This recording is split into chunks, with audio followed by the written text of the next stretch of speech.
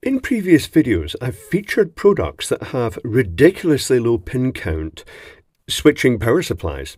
And they take in from 85 to 265 volts AC, which equates to 120 to 375 volt DC once it's been smoothed and the peak has charged that capacitor up to the top. And they convert it to 5 volts at this side, and the components are so small. I mean, they're so small, that's one there. See that little tiny transistor thing? That's one of these components that is taking that 375 volts in and creating a 5 volt supply. Anyway, on one of those videos, it was the one with the infrared proximity sensor switch.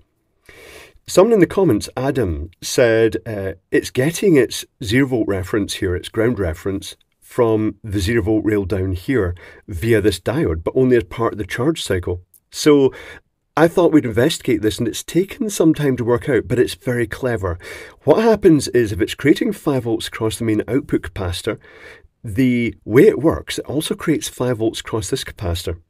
So the first thing we're going to do is get rid of this earth symbol here, because that is not suitable. We'll just call this 0 volts.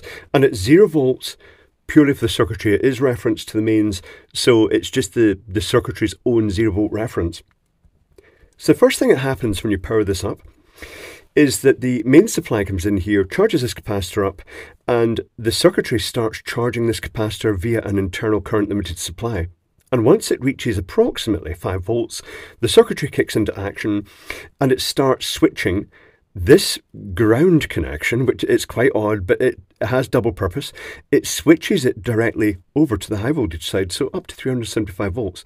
And what happens there is that this end goes positive of the inductor and this end is negative. I'll just mark it as negative.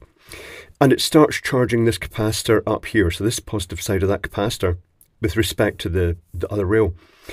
And then it turns that inductor off. And it's interesting to note the circuitry, I'll show you that in the manufacturer's data sheet later. It's interesting to note that it actually jitters the frequency it does this. It can be anywhere between, say, about 30 to 50 kilohertz, depending on the model, but they jitter the frequency very slightly so that it doesn't emit a very strong RF tone, so to speak. It spreads it across a bit of sort of white noise over a larger area for EMF compliance. EMC compliance, that'd be better. So this has gone up to that high voltage and the inductor pushes back. In the process of building up the magnetic field in the inductor, it pushes back and it limits the current that can flow through to charge that capacitor. Then this turns off, and when it does turn off, because the field is now collapsing, this end goes positive and this end goes negative, and there's a little freewheel flyback diode here that the positive is now at this end of the capacitor, and the negative finds its way through this diode, which means that on both the charge and discharge cycles, it's putting charge into this capacitor. But also, when that's negative, this end of the this end of the capacitor here ends up at the 0 volts minus 0.6 volts with the drop across the diode. And also, because this is now up to, say, it's fully charged and it's up to 5 volts, it is putting 5 volts, but the diode drop means it's minus 0.6 volts. And what that means is that you've got the 5 volts minus 0.6, but you've also got the 0. It's actually a slight negative voltage, minus 0.6 volts, and you end up with 5 volts across it. You end up the same voltage as across this capacitor here. It's weird. It takes a bit of working it out. You have to trace out what's happening in that part of the cycle, and it's very, very neat. So that actually then, having charge that capacitor up to 5 volts to start the chip, it's now powering itself from that feedback circuit, but it's also monitoring the voltage, and when it gets up to 5 volts it'll cut back.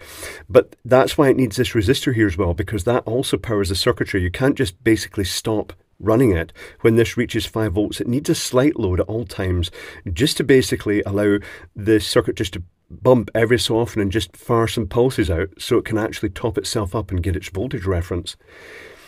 Other things worth noting, the stable voltage reference for this is above approximately 4.7 volts, this feedback, because it is monitoring here. So greater than 4.7 volts. If it drops below 4.2 volts, it stops and it does a It might even be, I'm trying to remember what it has to go down to, the under voltage kick in again. But it goes into hiccup mode, which means it just, if it doesn't make its full voltage, it will charge that capacitor up.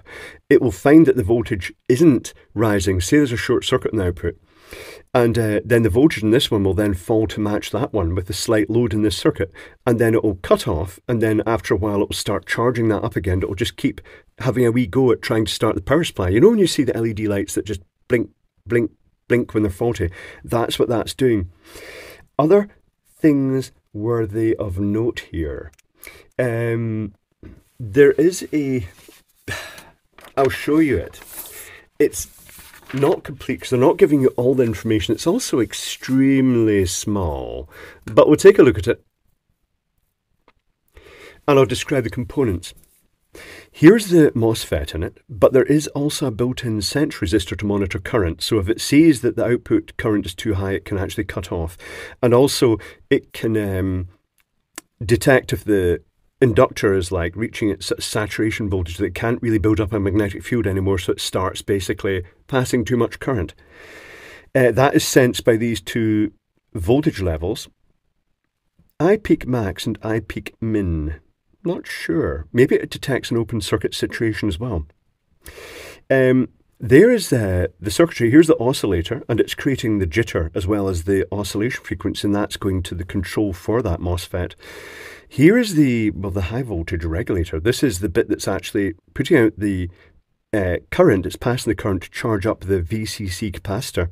And then it's got the under voltage lockout is here with the references for that, for the making sure it doesn't start until it's fully charged up. It's complicated, very complicated, but very, very clever. I have to say that now I understand it and the way that works. And the hardest bit was getting my head around the fact that this was actually ending up at minus 0.6 volts at the ground here.